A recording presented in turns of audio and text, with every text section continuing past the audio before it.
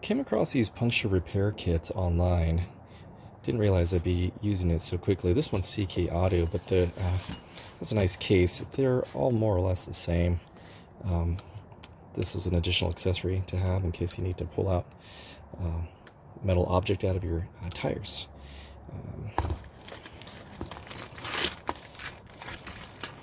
I'll show you how this works. So as I was driving home last night, the RIVIAN starts to show that the air pressure on the rear right side was dropping. It's progressively lower. I had to hurry up and get home. I made it home with 28 psi. As I parked in the garage, I can hear the hiss. And what was happening? I could feel the air coming right out here. There's a nice little puncture. The car is barely a month old, and I thought, you know, this summer I'll get out to the mountains and maybe I'll need this. Little did I know I'd be needed it so soon. Okay, so the kit says to first take this this tool, this reamer tool, to make a hole right, to make sure that you clean out the puncture site. It goes right in, just give it a few twists. And I'm hoping it's just a single puncture, not a fissure. Now the instructions read, insert the rubber plug into the eye of the insertion tool and add some lubricant to the eye tool. It's like really super thick black licorice, really sticky. It's tougher than others made it look. Okay, I'm just going to wiggle it until about halfway through. I'm going to bend this up a little bit. Put some of this grease. I don't know how much to put in. And let's see. We want this down.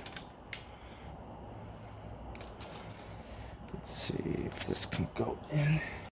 There's a better angle. I'm just starting to get this in there.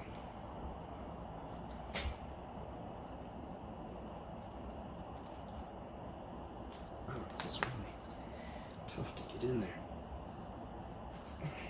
Let's see if I can put that in there.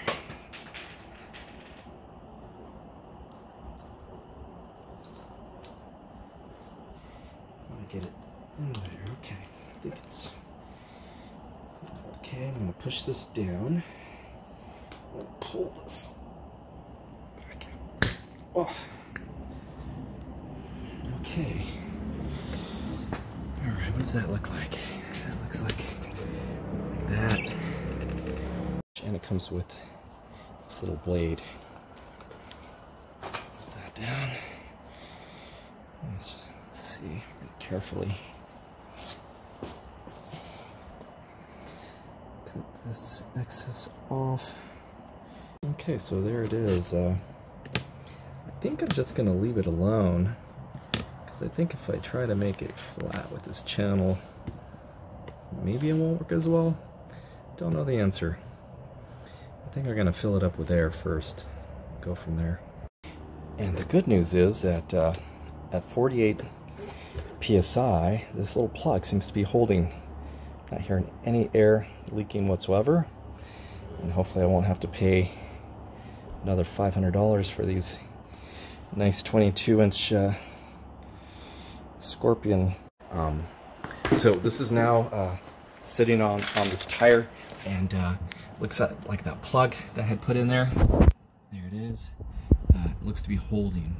Okay, I'm going to keep a close eye on that. I'm not going to plan any long trips till I have it on the road.